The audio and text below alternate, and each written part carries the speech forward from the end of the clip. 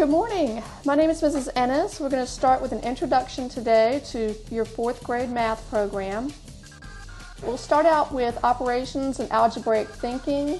You will be using all 4 operations to solve problems using whole numbers. We will be doing multi-digit multiplication and multi-digit division, factors and multiples, generate patterns and analyze patterns using all these numbers. Number operations in base 10, place value up to the millions place.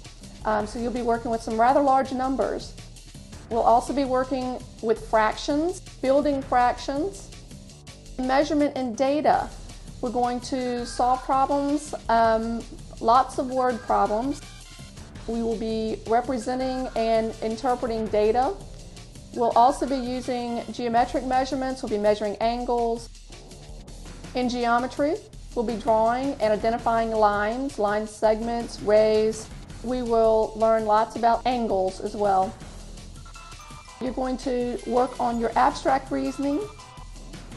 Math tools are things such as rulers, calculators, attending to precision. We'll learn how to go back and check our work to make sure that we have accurate answers.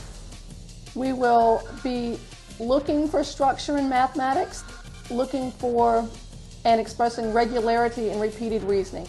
I'm looking forward to working with you, and I hope that you'll find this somewhat enjoyable.